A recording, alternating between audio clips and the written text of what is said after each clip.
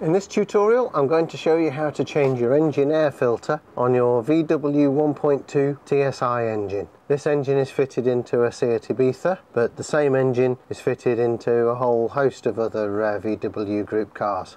This is the 1.2 TSi single cam. The engine air filter box is in the back left corner of the engine bay.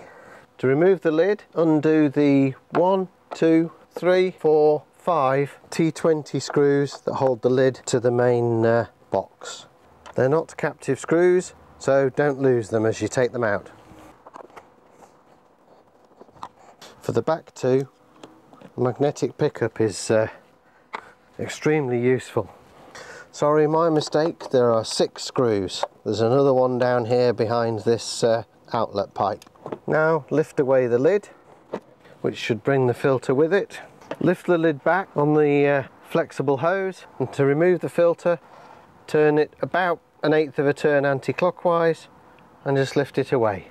The official change interval for these filters on these cars is 36,000 miles, which I think is quite a long time to leave an air filter in. So I would suggest you inspect the air filter at least once a year, or every 12 to 15,000 miles. I wouldn't say it's blocked, but this Dacron that's fitted on the outside, if you compare it to the new filter, which is a pure snow white, it's quite dirty. Before you fit the new air filter and close the box back up, make sure that the main body hasn't got any debris in it.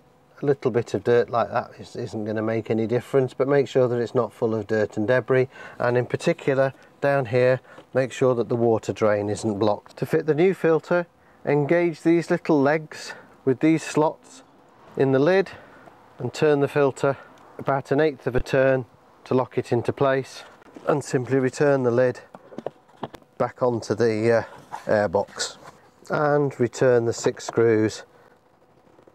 Just nip them down hand tight. You may well find it easier using a Torx bit on 2 extensions.